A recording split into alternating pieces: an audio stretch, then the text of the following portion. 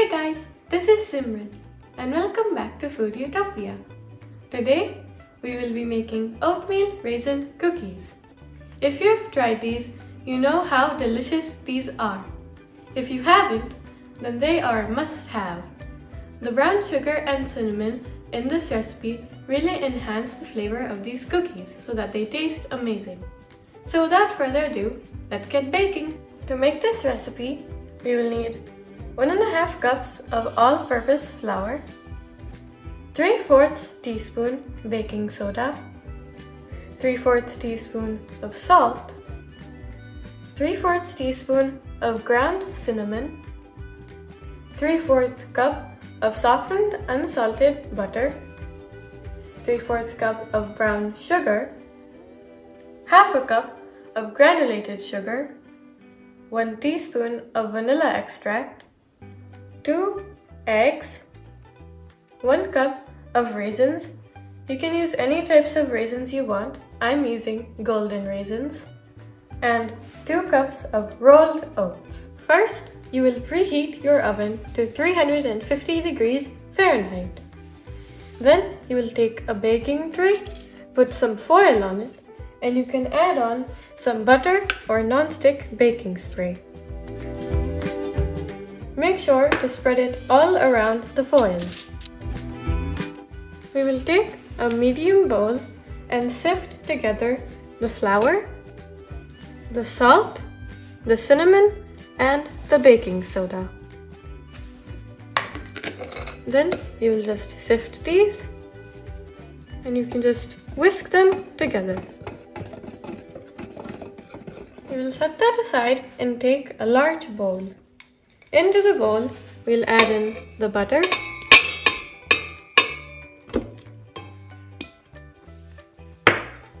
and we will beat the butter until it becomes smooth. Once the butter becomes smooth, make sure to scrape down the sides of your bowl. Then we will add in the granulated sugar and the brown sugar. And we will give this a mix. After you have mixed these ingredients together, this is what it should look like. Also make sure to scrape down the sides of your bowl again. We will add in one of the eggs,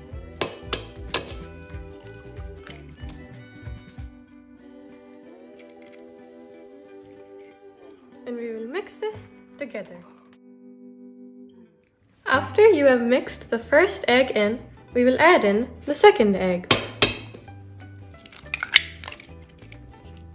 We are adding the eggs separately so that the dough has a right texture. And then we will mix it again. Every time you mix ingredients together, you want to scrape your bowl right after you mix it. After we have added in both the eggs and mixed them, we will add in the vanilla extract and give this another mix. After you have mixed the extract into the dough, you will start adding in the dry ingredient mixture. So you will add in around half of the dry ingredients. Again, we are adding in only a part of the mixture because we want the dough to have the right consistency. And then you will give this a good mix. Then you will add the rest of the dry ingredient mixture. And give this a good mix.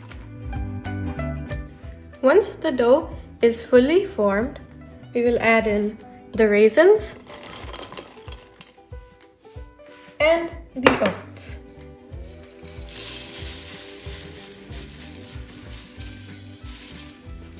And then you will fold these into the dough. Now your cookie dough should be ready. We will start shaping the dough and putting it on the baking tray.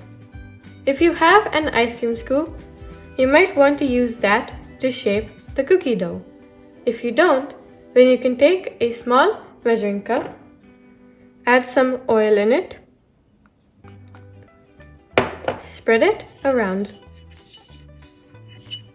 And then you can use a spoon to take some of the dough and add it into the cup. And then you will take the measuring cup with the dough in it, put it upside down on the baking tray, and your dough should come out. Then on the bottom of your measuring cup, you can put on a little bit of oil, spread it, and just slightly flatten out the cookie dough. You will repeat these steps until all of the cookie dough has been used up.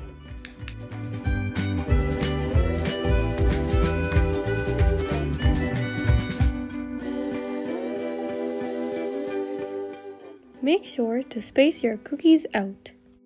Once you have fully shaped your cookies, you can bake them for around 11 to 15 minutes or until they are golden brown. Also, this recipe makes around 20 cookies.